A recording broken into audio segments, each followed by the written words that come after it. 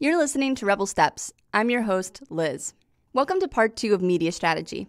In the first half of this episode, I explored some tactics for handling the mainstream press. And while the mainstream press is one way to amplify your voice, it's certainly not the only way. In this episode, I'll be discussing movement media. The mainstream press has always been difficult terrain for leftists, leaving some activists to ignore it altogether and seek an alternative. This alternative is usually building activist news and media sources. Perhaps this is best exemplified by the Independent Media Centers, a network of activist-run press hubs around the world that sprung up during the anti-globalization movement. One of their slogans was, "Don't hate the media, be the media." Movement media allows you to share a story that may be overlooked by the mainstream press and highlight events or perspectives that might not resonate with a wider audience. Here's Matthew, who we've heard from earlier this season. Movement media is a way of creating alternative information sources, and instead of having to compete politically, there's a way to kind of frame your own narrative and frame your movement in the way you'd like to, rather than having to kind of contest with other voices. Movement media can help us connect to other communities and struggles. It gives us an opportunity to celebrate each other's wins and learn from each other's experiences. Here's Sean from the Seriously Wrong podcast, a utopian leftist comedy podcast. I think that anarchist and political media can make a huge contribution to just the well-being of individuals who are engaged in activism. Activism can be extremely crushing and painful, and there's a lot of losses, and it takes a lot of your time and energy, and sometimes doesn't pay off. And good political media can make the process of engaging with the horrors of the world a little bit less crushing, a little bit more hopeful. Good media can encourage the people who are doing good work to keep doing the good work and let them know that they're valued and that they're contributing to something meaningful and worthwhile. And a big part of that is just having fun and being funny. It doesn't mean not taking it seriously. It just means making political engagement part of the fullness of life, making it a regular thing. If it's something that you can joke about, that means it's something that's normal to you. And in order for us to win, participating in politics has to be normal.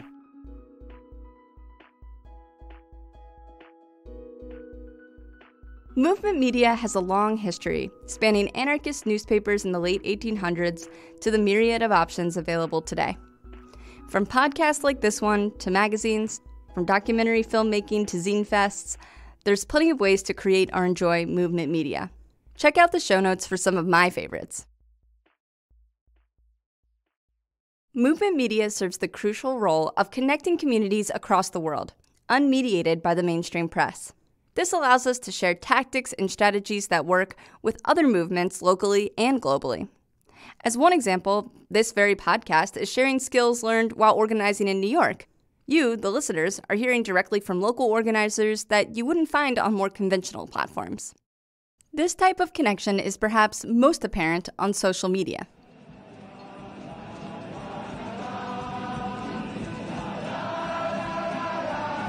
The audio you're hearing comes from a video shot during the uprising in Chile in 2019. It shows countless guitars accompanying a crowd singing Victor Jara's El Derecho de Vivir en Paz, which translates to the right to live in peace.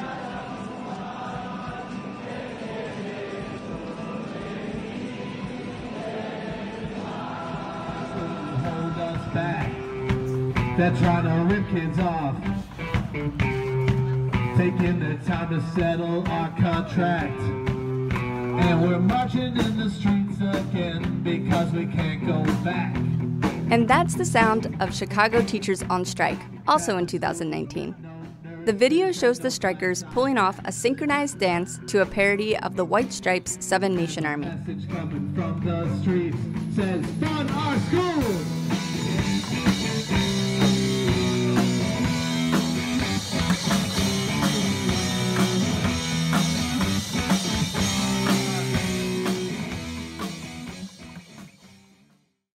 I think we sometimes take it for granted that we can see the front lines of the struggle coming directly from organizers and participants around the world. This type of connection has happened throughout the history of movement media. One example is the popular anarchist newspapers in circulation starting in the late 1800s. In his book, Immigrants Against the State, about America's Yiddish and Italian anarchists, Kenyon Zimmer writes, "The anarchist press kept readers informed of revolutionary activities, labor struggles, and anarchist activities around the world, all presented side by side on the front page of the Freie Arbeiterstimme or in La Questione Sociale and L'Era Nuova, under the heading The Social Movement. If the whole world was their country, then revolution anywhere was part of the larger social movement within which anarchists situated themselves." Now we can experience this type of international connection in real time. Matthew has experienced these types of connections. It's a space where a lot of ideas can come together between different groups, different movements, and the interrelation can be made apparent.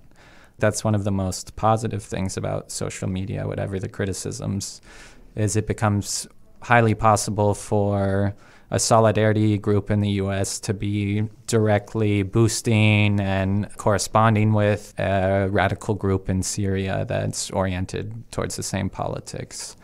That, I think, has a lot of potential and power and is one of the reasons why ignoring social media completely, I think, is a mistake. Sometimes these connections are spontaneous, and sometimes they're part of a group strategy. Regardless, social media is an important part of today's organizing. Here's Matthew on using it within an organization.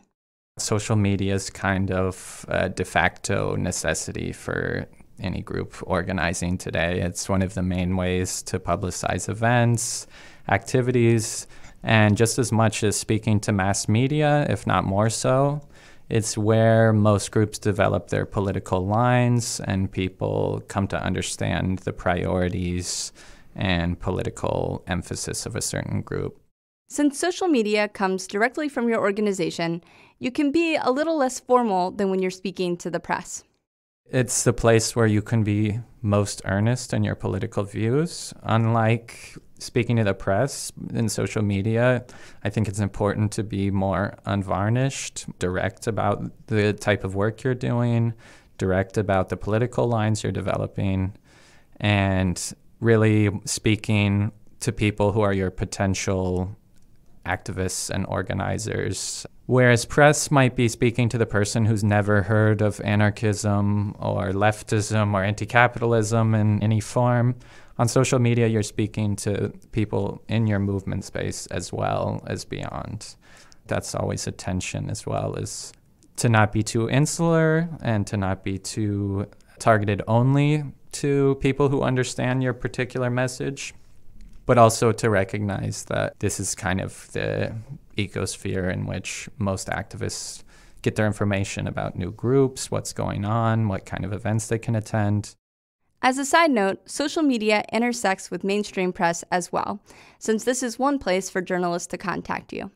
Social media also connects to press, and that in today's environment, Twitter especially, is where a lot of journalists go to find subjects for interviews or to follow up on stories. We've gotten a lot of requests, both at the Emergency Committee for Rojava and MAC, through Twitter, many that we've missed because our accounts weren't following each other and we didn't think to check. So it's something to keep in mind, and you might even consider having a formal press contact on your social media to make clear where journalists like that can find you. So there is an interrelation. At the same time, you're unlikely to find your social media in most activist settings quoted, so you don't have to worry as much about your particular language on an issue. One last thing. When engaging in social media, it's important to consider who has control of the accounts. People who are in control of any type of communication, including press, and especially social media, have the potential to shape the way a group is understood, the way a group's political lines are formed. That's really dramatic. So I would also recommend to anyone starting a new group or new to activism that you collectivize your social media and share access as well, and make sure that it's not one voice, and that who controls this infrastructure is as transparent as possible. I've been involved in a lot of movements or moments, for example, Occupy, where there was a tech working group or a social media working group, I don't even know, that had access to the Twitter and Facebook and website, and most of us were entirely unsure. It was totally opaque who actually was controlling this. And of course, the narratives shared there were wildly different from what we understood to be happening on the ground. So there's always a danger of that. Accounts like Occupy Wall Street continue today, despite a movement not being there, and I still see them sign on to things as official endorsers.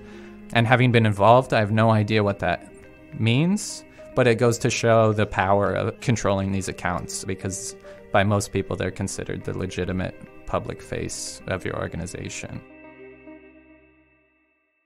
Let's talk about sharing stories in movement media that otherwise might fall through the cracks. In the current news churn, it's easy for stories to get lost in the weeds. Big news moments come and go. That's part of why it's important to step back for a minute and see a bigger picture. Aaron of the Seriously Wrong podcast shared his thoughts about this with us. I think in general, it's a good practice with whatever it is that you want to communicate, to think about it in terms of what's the story that I want to be telling here, because people think in stories. That's how our brains work.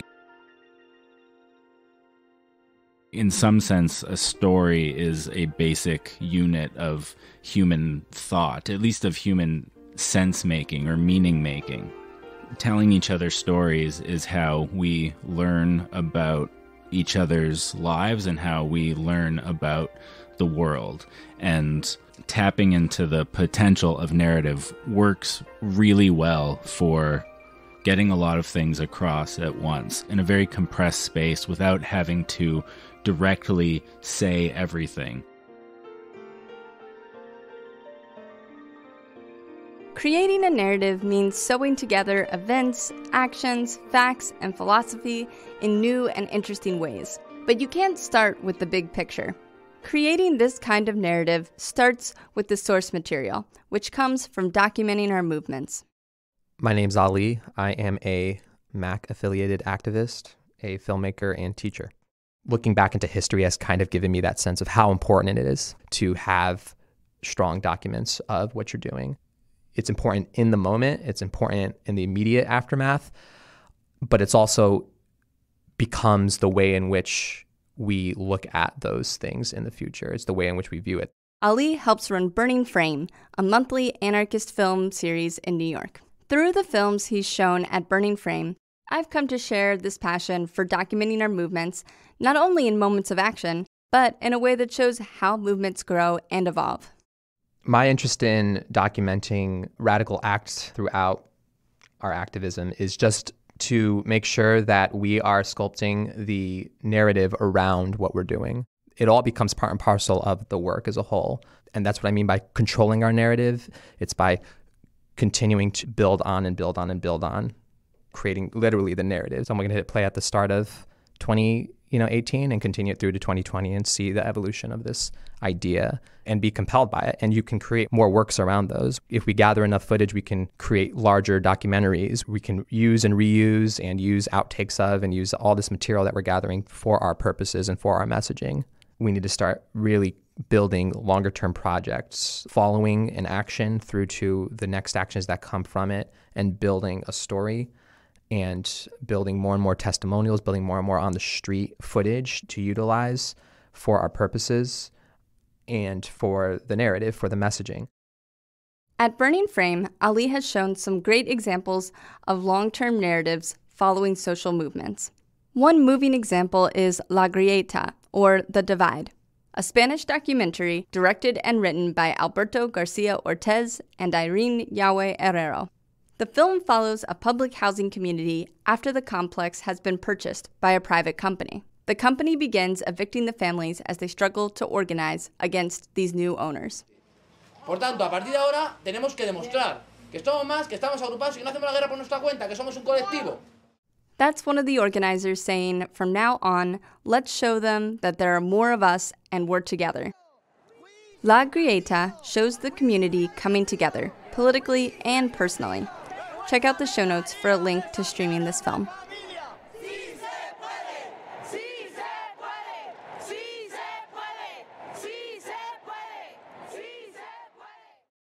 To create compelling narratives like this one, we need to make documentation part of our everyday organizing. This takes some intentionality. The ideas that I have around media strategy definitely necessitate that the groups themselves that are doing actions, that are planning things, take into account the need to publicize. And if we are going to publicize, you have to bring in the people within your groups or within your circles of influence that would be interested in documenting these things. If you're going into an action, it's like, okay, we have this action, we're planning it, it's a week away. Remember to reach out to your videographers that you know. Just remember to consider that at the very least. If you are the person taking on this documentation, Ali has a couple tips. The mentality of a lot of people going to actions who are filming is a live stream mentality where they're just filming everything. Sometimes they're literally live streaming, other times they're just filming everything and then they just upload it somewhere later. I think that we should be moving towards fluidity where you're part of the action, but then you're also a filmer and you step back and you are more of a spectator. Something catches your eye, a moment, and you take a step back, you take a step to the side, you survey what's around you, and then you get your shots of what it is that's powerful about this moment, visually, narratively, and then not just leaving it like that as like some sort of unedited footage, but editing it into something that is powerful and that really captures something that was powerful to you or moved you or that you think is effective for our messaging around the action and the issues.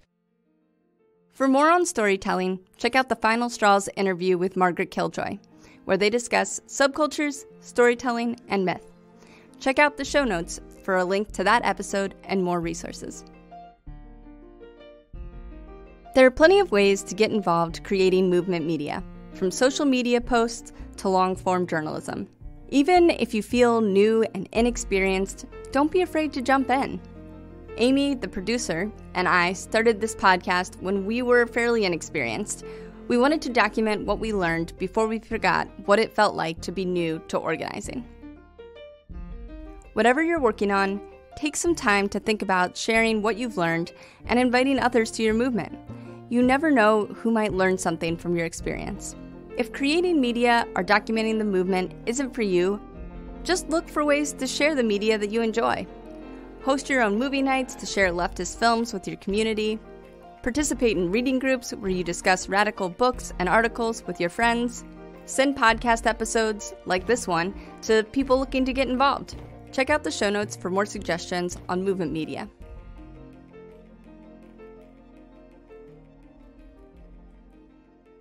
Before I finish this discussion on media, both movement and mainstream, I want to take some time to talk about security concerns. Creating media or talking to the press means being comfortable recording and sharing our thoughts and our actions. In communities accustomed to repression, this isn't easy. We need to use caution no matter what the context. Asking people for their consent before photographing or recording them is a good place to start. Police and prosecutors can use any image as evidence against protesters and organizers. For that reason, many people are very wary of being photographed at demos or marches. One tactic for avoiding accidentally incriminating anyone is filming or photographing people from the neck down or in some other way that doesn't feature their face. Another is keeping cameras pointed on the cops during demos so as to record their errors without endangering participants. And yet another is to post photos with all faces blurred out, though this should be done with great care. Lastly, take extra care not to film anyone doing something that's potentially illegal or even looks illegal. If you're working within your group or movement, it's important to communicate your intentions to film or record what's happening. Having everyone on the same page can alleviate some concerns. Here's Ali again.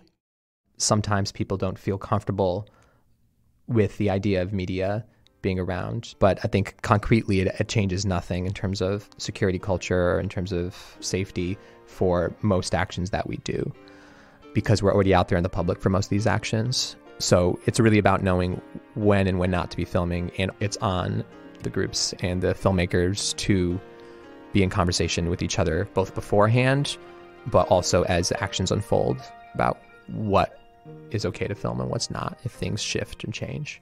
especially when it comes to your group, your activist group, your actions that you do.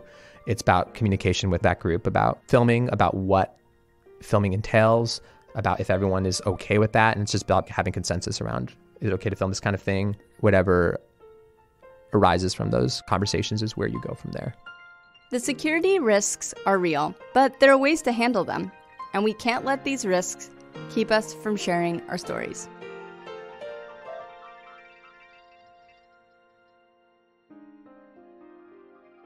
If you are not directly doing press or media work, there's still a lot you can do just by keeping a narrative and a message in mind as you organize in other ways.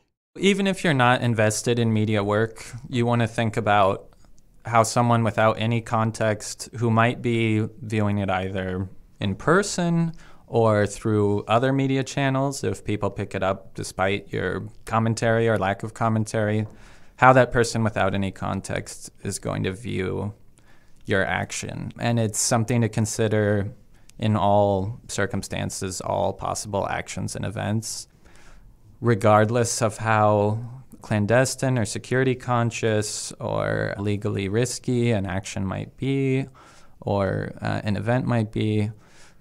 You always are going to be subject to a public gaze and possible interrogation by media, and you want to recognize that if you don't frame the narrative, they might frame it for you. So you might not be a spokesperson, you might not be writing press releases, you might not be writing statements for social media, but your actions and events themselves are still statements of a type and will be read in a certain way by the wider public and the wider media. And so you should always have, at least as part of your strategy in an action or campaign, the recognition that you're speaking to someone in some way, and you want to put yourself in the shoes of such a person and think, if I ran into this, what would I think was happening and how would I feel about it?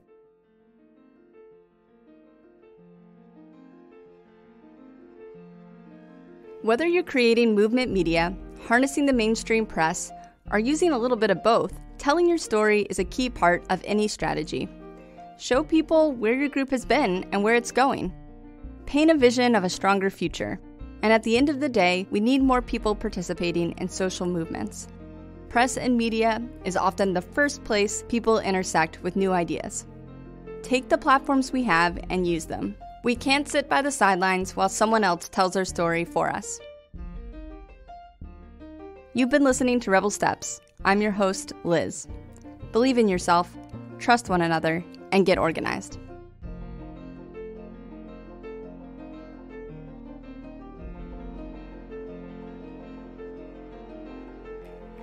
This episode was written, edited, and produced by Amy and myself.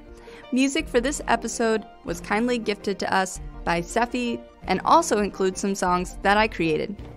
Special thanks to our interviewees, Matthew, Ali, and Sean and Aaron of the Seriously Wrong podcast. For more resources, check out the show notes for this episode on RebelSteps.com. If you enjoyed this podcast, please consider supporting us on Patreon or sharing this episode with your friends or via social media. This podcast is part of the Channel Zero Network, an anarchist podcast network run by radical media makers. Head over to channelzeronetwork.com for more podcasts.